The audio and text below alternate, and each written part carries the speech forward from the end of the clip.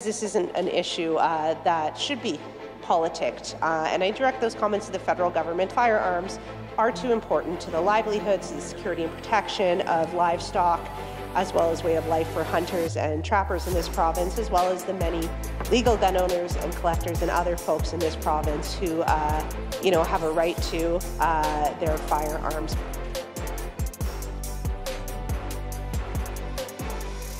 I'm not an expert on, but I know a bit more about this than I do the Plant Health Act, Mr. Speaker, and I think it goes without saying, for the record, as we too often have to do in this chamber in opposition, to clarify that, of course, we stand against the federal government's intrusion into the rights of law-abiding legal gun owners in this province, Mr. Speaker.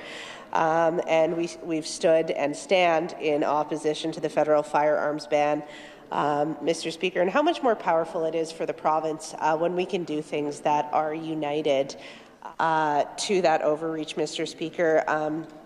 Again, it comes back to consultation, with many of my colleagues have talked about. It does not appear that there was actually any consultation done with indigenous and Métis hunters in this province, who are a huge, important, historic, modern, contemporary, and active group of law-abiding gun owners and hunters in this province, Mr. Speaker. We'd like to see similar funding, especially today on the anniversary of the 𝐂𝐂𝐅𝐑 𝐌𝐞𝐦𝐛𝐞𝐫 massacre.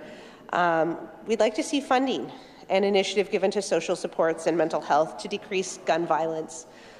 Mr. Speaker, it is too frequent a crime. It too frequently impacts and rips apart families here in Saskatchewan.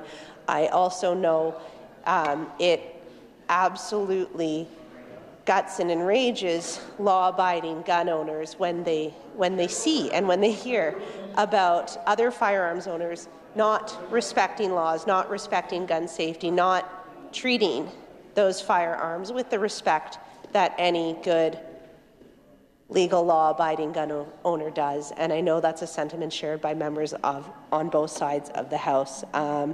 Mr. Speaker, I'm not the critic on this bill. I know that there is going to be conversation that happens with stakeholders because this isn't an issue that should be politicked. And I direct those comments to the federal government, and I also would look to this legislation to ensure that that is not happening because issues around firearms are too important to the livelihoods, the security and protection of livestock, as well as way of life for hunters and trappers in this province, as well as the many legal gun owners and collectors and other folks in this province who, have a right to their firearms, Mr. Speaker. So it's important to keep that all above the boards.